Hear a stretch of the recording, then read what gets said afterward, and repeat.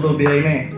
Amen. Giving honor to the leaders, pastor, first lady. Thank you so much for letting us be here. I come to you with greetings from Abundant Life Ministries of Gastonia. Thank God for my wife who traveled a long way, my niece who traveled a long way, amen. And we're here just to give God a little bit of glory. Is that all right? Amen, amen. You've heard the scripture, so we won't change it. We'll stick with the scripture. The scripture says, Genesis 1, verse 27, it said that, so God created man in his own image. In the image of God, he created him. In the image of God, he created him and made him male and female, and he created them. If you ever been to school, when I was in high school, they had a class called algebra. Come on now. I wasn't very good at it. Let's go ahead and start off with that. I wasn't very good at algebra. But in algebra, they presented numbers in what was called an equation. In the equation, they took numbers and they put them together with letters. Okay, now you done messed me up because I'm having a hard enough time with the numbers. So now you're going to do letters in there, and oftentimes you'll see the letter X. Yeah. They would tell you that in order to complete the equation, you first got to figure out what X stands for. Come on, Dave. The problem is that the X had an unknown variable. Unknown variable. Now you done messed me up because now I got numbers and I got letters and I have no idea what the letters stand for. So if I had to give you a title, if you're writing this down, I want to talk to you this evening. I was going to say this morning. You know, I'm a real preacher. I'll talk to you this morning. The X represents the unknown. Let me break it down for you. The scripture says it like this. The first thing the scripture says is that so God, I'm going to stop right there. The word so is defined as to go to a great extent. We're talking about extent. Watch this. The word extent is defined as to have great length, a scale, measurement, or to go beyond what is considered to be the norm. Yeah. Watch this. The extent of something, the length, the distance, the extra effort of something. This is what God has put into creation. So God created man. So God went to a great extent to create man. Yeah. Well, watch this. He didn't just create man, but he had to put some extra effort into his creation. Yeah. He had to put some detail into his creation. He had to extend the effort in which he created everything else. But when it came to man, it required a little bit more attention. I'm getting ready to go right now. I need you to understand something, that when you're talking about the creation of man, there was some extra effort put into the creation of man, because when everything else was created, he said, let it be, and it was so. He didn't take all day when he created the animals. He didn't take all day when he created the fish on the sea. He didn't take all day to put the sun and the moon in the sky. He said, let it be. There it was, and it was good. Right. But when it came to man, the scripture started out, it says, so God, watch this, the extra extent I had to go through to create man. Why? Because man is going to represent me.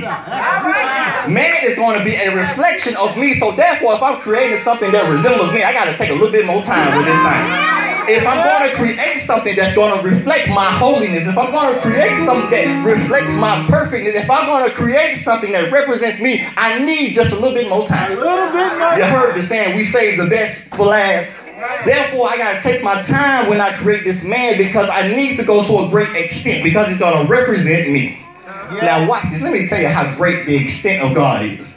We have so many men and women in the world. I don't know how many there are. I looked up once upon a time, but I can't remember how many men or women in the world. But we all look different. My nose is different from yours. My complexion is different from yours. My hair texture is different from yours. Even though in all our different features and characteristics, we still represent and resemble that one same God. The great extent of God, he had to take his time, because I'm getting ready to create something that has so many different features and variables. It has so many different heights and weights and sizes and all these different things. But even in the difference of it, every one of them is going to represent me, one God. One God. You know artists, right? You know an artist has an art form. An artist creates something. If you're an artist, you create music, you play an instrument, you write songs, you're a painter, you're a sculptor or something, you're an artiste. An artist creates something. Watch this. When an artist creates something, they don't stop with one thing. Artists create many different things. But there's always one piece of an art form that separates the artist from everybody else. That one piece of art, they call it the masterpiece. Watch this. God created many things. You read the scriptures. God created the sun, moon, stars, animals, fish of the sea, birds of the air. God created many things. Ain't nothing wrong with them. Because when he created them, he said it is good. But when he created man, he had to go to another extent, because this is going to be my masterpiece. Man, I need you to understand tonight that every man, woman in this room, you are a masterpiece of God. You are God's Mona Lisa. You are God's Eiffel Tower. You are God's creation. You are his masterpiece, and therefore you're set apart from everybody else. I'm talking to you this evening about X represents the unknown, because a lot of people just don't know who they are in God. A lot of people just don't understand who you were created to be. A lot of people don't understand the great extent that God had to go through in his creation of you. A lot of people don't know what it took just to get you here. A lot of people don't understand what it takes just to keep you here. A lot of people don't understand the extent God had to go through to wake you up this morning with activity in your limbs, with a breath in your body. A lot of people don't understand what it took to open doors and make ways for you. A lot of people don't understand what it took for God to breathe into you every single morning and give you health, life, and strength. A lot of people just don't know. Well, X represents the unknown. It's an X factor going on here. My brothers talked about it earlier. They say it's an exclusiveness going on here. The scripture says in verse 27, so God create man in his own image. Nowhere else in the creation will you find that God created a thing in his own image. Watch this, I'm getting ready to go now. It's a very extreme thing, because when you create something, that means it never existed before. It was never here before. So when God created, when he went to a great extent to create something, he created it in exclusiveness. Because you ain't never seen a man before this time. Before this moment in scripture, a man never walked the earth. Now watch this. We got doctors and scholars and all these big people. You know, they teach in universities and all this kind of stuff. They done wrote books about scripture. They done done all these things. But yet, they still debate on what God looks like. They still trying to debate and figure out, because scripture gives us some idea of his hair texture. Scripture gives us some idea of Jesus' skin color. But see, they argue about what God really looks like. But you're trying to tell me that these smart people, these educated people, these people with titles and scholarships and all these things, you trying to tell me they ain't got no mirror at home? You trying to tell me that they can't look in the mirror and see that God created you, created me in his very own image? You trying to tell me that as smart as you are, you don't understand that you are the very exclusive creation of God? You trying to tell me that the exclusiveness of God? Because the scripture tells us that we are the children of God. Amen? Yes. Children represent their parents. That's right. The creation represents the creator. So I don't care how you try to not look like God, you can't help but to look like God. I don't care how deep you fall in sin, because you are his creation. Somewhere down the line, you got to resemble him. Somewhere down the line, you got to look like him. Therefore, we ought to know that we always have a way back to daddy, because we always going to resemble him. X represents the unknown. A lot of people just don't know that you are exclusively made by God. A lot of people don't know that you are a chosen generation, that you are a royal priesthood, that you are a holy nation of peculiar people. A lot of people just don't know that you're supposed to show forth the praises of him who have called you out of darkness into the marvelous light, because you are exclusive. I'm getting ready to go. I got to go now. Men are exclusive. I need you to understand that you weren't created in no other fashion, shape, or form other than by the very hand of God.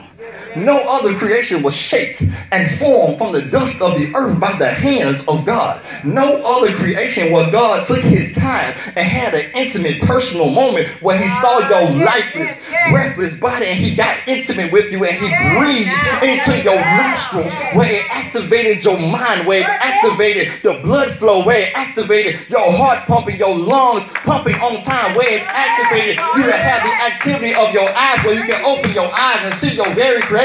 Nowhere else in scripture was there an intimate, personal, exclusive moment where God breathed into your nostril. Amen. I need you to understand the exclusiveness of the breathing into the nostril. It's an intimate moment. Amen. If you ever been intimate with somebody, you know you got to get close to somebody, because I can blow on you from a good, from a good little distance. But in order to breathe into your nostrils, I got to be right up on you. I got to be intimate. I got to be close. I got to smell what you had for lunch on your breath. We got to be personal and intimate with God, because he was intimate with us in creation. Yes.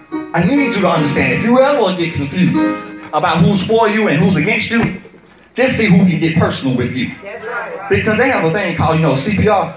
When people have an issue, when they're about to leave here, they have different forms of CPR where you can bring somebody back to life. See, people cool with the chest pump. They do this all day. They do this all day. We'll pump chest all day. Well, be in a situation where you need mouth-to-mouth resuscitation.